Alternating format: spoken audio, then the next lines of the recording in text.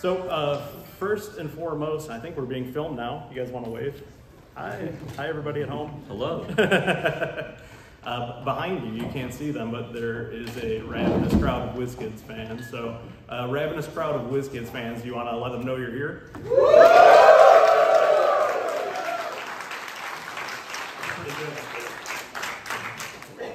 This is good. I got a little tinkle in my fingers now.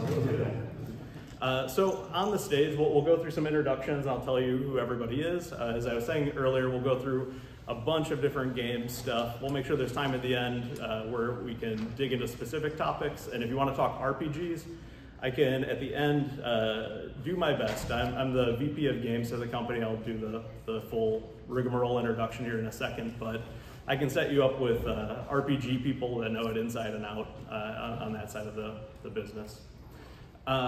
Joining me at the table is John Schreiner, who works on the product team, predominantly on Heroclix. Any sculpt that's passing through is going to touch John and John's team and a talented team of sculptors. I think there's 30 to 50 of them across the world now that work on a Heroclix set, RPG sets as well. And then to his left is a new face on the panel for folks that have been here before, but not a new face if you're playing at events around the country and hopefully soon around the world. We got to check Ryan's passport situation. Oh, it's good to go. Yeah. 2030, send me to Europe. All right. No felonies? Or, no, let's go. Not yet. So Ryan joined us 6 months ago? Almost exactly. Yep, in the capacity of an organized play manager. And in the spirit of listening to feedback and putting it into play, last year there was a drumbeat of the need and desire to want to have more events and more in-store play, more convention play, more competitive play, more storyline-based play. And we were eager to do that as well. The company went strongly in one direction prior to 2020 with packed events, packed houses, packed conventions. The last 4 years, as most of us, I'm sure, have experienced, were kind of strange, and strange for the game industry, strange for the convention industry.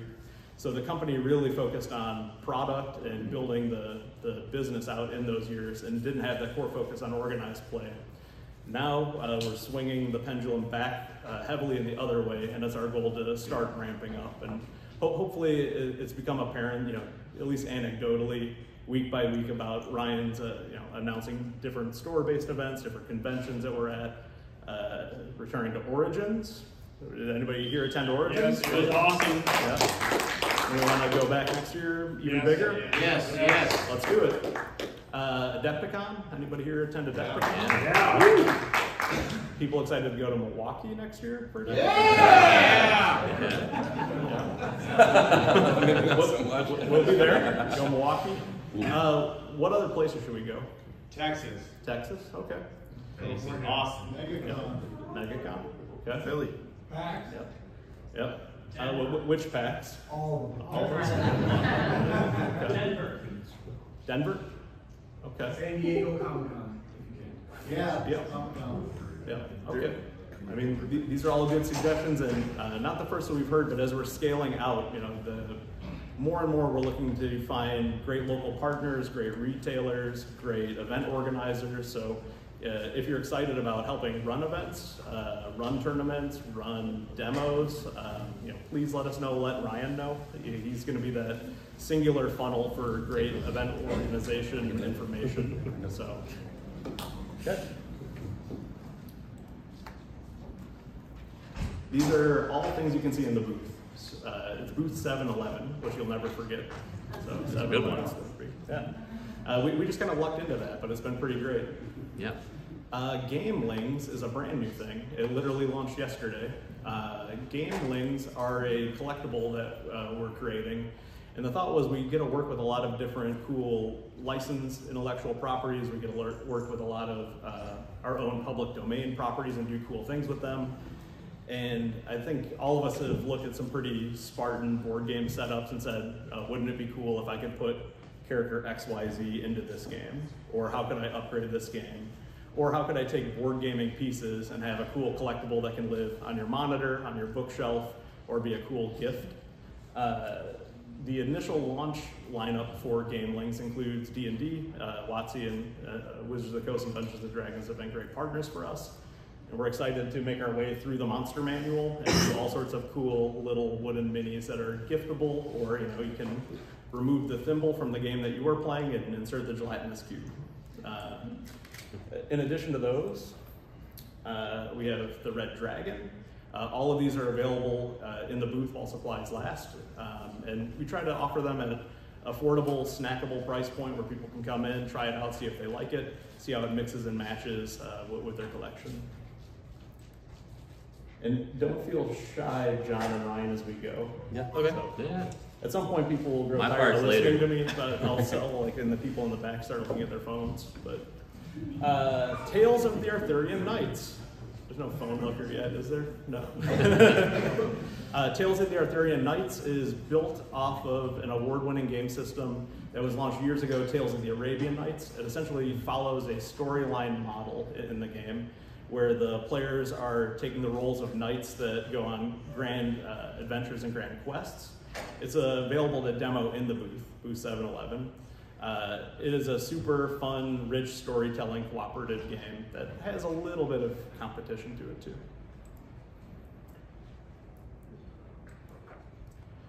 Star Trek Captain's Chair. Has anybody done the Star Trek Captain's Chair demo or pre-ordered it? Yeah. So yeah, any big Trek fans here? Who bought Heroclix too, just out of curiosity? And this is only for my edification. This doesn't have anything to do with product. DS9, please. DS9? Yeah. What else? If we do iconics for Star Trek, what do you want to see? DS9. DS9? We can do two things. Lower decks would be really cool. Okay. All right. You're writing this down? Excellent. Okay. Who knows? The Star Trek team has been really great to work with. We have a great relationship with them from doing Heroclix before, doing Attack Wing, doing a variety of different games in the board gaming front. Captain's Chair, we're partnering with two great game designers, David Turksey and Nigel Buckle. I think they have 2 top 100 games on Board Game Geek right now. So we had the opportunity to reach out and talk with them and say, what do you want to do? And they said, let's make a Star Trek game. And we said, fabulous, that sounds great. And then because it was a pure passion project, I think David Turksey's got like 27 years of expansions ready to go for this. So we'll have to fight back his enthusiasm on it. But he flew in from the Netherlands and is in our booth, and you can play the game with the guy that co-created it, which is a super cool thing that I would encourage people to do. It's a great, really crunchy strategic game. Super Skill Pinball. Raise your hand if you played Super Skill Pinball. All right, keep your hands up. Ryan, you want to deploy Super Skill Pinball to the people that have their hands up? Yes. I'm putting you on the spot. The box might not even be open. Oh, this It's is definitely not. it's got another It's right opening. there. It's this one, right? Yeah, the 6. Yep.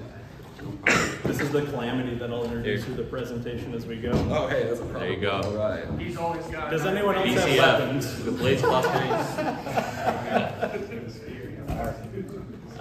Don't tell me if you have weapons. Super Skill Pinball. Sorry, I'll go back. Sorry. Go Just ahead. to say a bit about it, and good job keeping your hands up. Thank you. Super Skill Pinball. We've done a number of different expansions for it, and it's something that can be playable standalone. It's a kind of a roll and write game with a twist. This is also available for demo in the booth or purchase in the booth. It can commingle with other copies of the game that you have, and if you have Harley Quinn or DC fan, which I'm sure most of you know, great gift. Trail Story America is going to sell out. It might sell out by early tomorrow. It's going really fast. Yeah. We had high expectations for it. It is a storytelling game where essentially you're making your way through different environments, starting out with the Americas in the first game that we're launching here. It's super cool. I mean, it has like just a touch of like the supernatural to it, which I think people find surprising, and it seems like it's really resonated with people, where kind of the fun of exploring the wilderness, but then also discovery, and then also a little bit of spooky discovery. We have any deck building game players out there? Yeah. All right, everybody simultaneously yell out what deck building game you like. I didn't catch it. Heard a lot of DC. Yep. How about Android Netrunner? Any Android Netrunner fans? Some, yeah. Damon Stone, who worked on Android Netrunner, is the designer of DC Forever. I should say he's the developer and designed using the system built by other folks previous to him, but I think is also acclaimed for the work that he did working on Android Netrunner. DC Forever is a really, really cool deck building game that I think if you like Netrunner, or if you like different comic book IP deck builders, is going to be sensational too. We're hoping it'll be both commercial and critical darling because it's a really cool, slick game.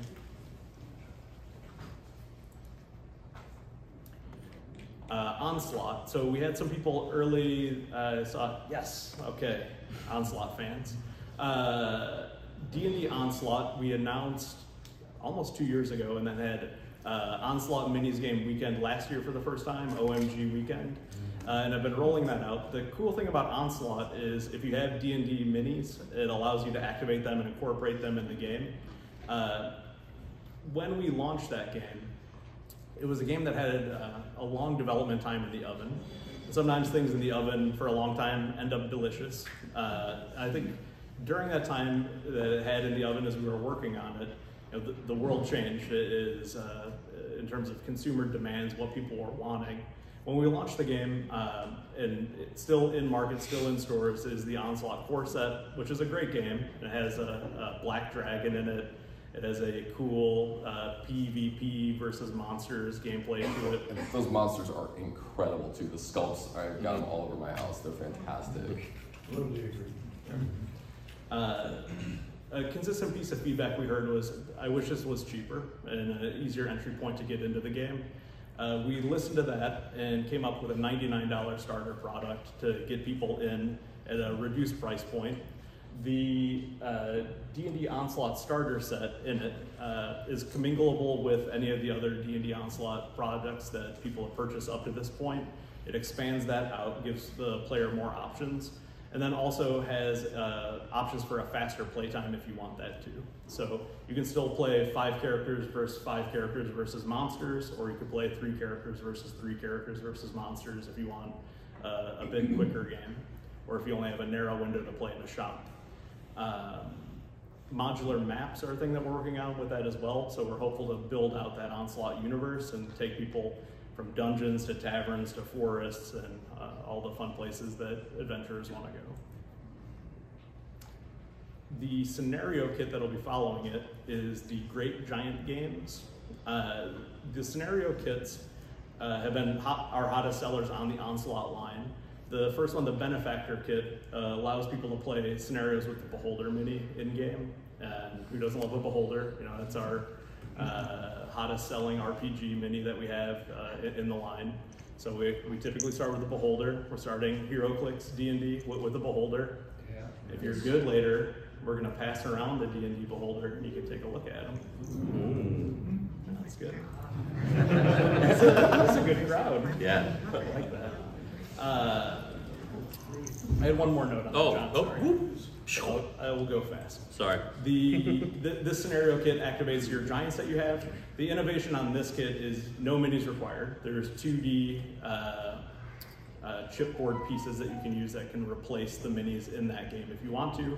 Then you can upgrade it with minis from your collection or from the retailer's back wall or wherever you like. Star Trek Into the Unknown. So we saw the Star Trek fans earlier. Star Trek Into the Unknown is our next big platform game that we're working on. They're in the event hall area next to all the Wizkids events, or within all the Wizkids events. You can see Star Trek Into the Unknown. And what I would encourage people to do is either in our booth or in the event hall, take a look at the ships. Pick up the ships, spin them around. There's a detachable saucer on the Enterprise. The ship detail, the deco, the tampos, all awesome. In terms of really cool high-end chips, and then a high-end cool crunchy game that goes along with it. I think it's really spectacular. The amount of game that you're going to get out of this, I think, is going to be surprising people too. Where I think it's going to be a narrative journey that'll take you, potentially 2 or 3 months with a group of other players going along with it. We tried to make this as Star Trek centric as we could, meaning it's just not an attacking game, a combat game. It has diplomacy, exploration, problem solving, and then also the torpedoes. How big are we gonna go? How big do you want to go? Are you guys gonna chant DS9 again? Elaborate in the ring. Yeah. I think that, well, Calder turned the camera on. I'm kidding. I would love to do the board cube. Yeah, I'm never going to say no to the board, but You yeah. can't. It's good for a joke. This is a There, yeah. It's time for. Your guys' jobs might be in trouble. Well, The crowd is, I'm not worried. The crowd is hot. Okay. All right. But yeah, if you come by the event, you can come by the booth and check out the game, releasing later this year, or the event hall and play it.